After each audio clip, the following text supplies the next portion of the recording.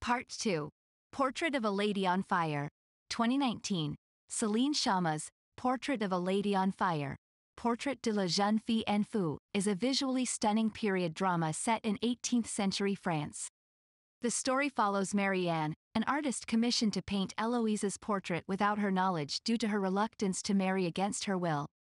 As Marianne spends time observing Eloise under the guise of companionship while secretly painting her portrait during stolen moments together on an isolated island, a subtle romance starts to blossom. The film beautifully captures the complexities of desire, freedom, and female agency while examining the limitations placed on women in historical society. Rust and Bone, 2012. Directed by Jacques Audiard, Rust and Bone, De Ruelle et Dose, is a powerful drama that explores human resilience amidst tragedy. Starring Marion Cotillard as Stephanie and Matthias Schoenaerts as Ali, the film intertwines their lives after an unexpected accident leaves Stephanie severely injured.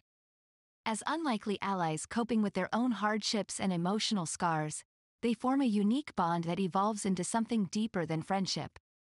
Rust and Bone portrays themes of survival, redemption, love, and physical challenges with visceral performances that captivate audiences until the last frame.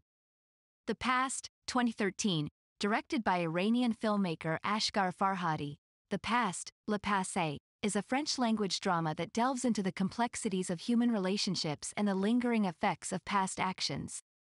The story revolves around Ahmad, who returns to Paris from Iran after 4 years to finalize his divorce from Marie.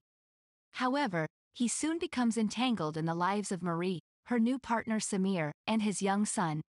With Farhadi's signature storytelling style, The Past tackles themes of guilt, forgiveness, and emotional baggage with nuance and depth.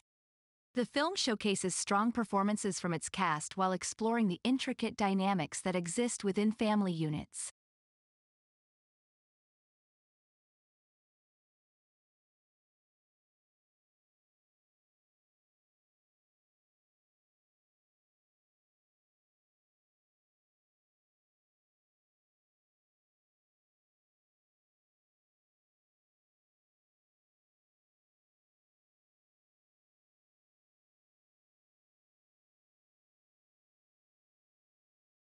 More French movies in Part 3.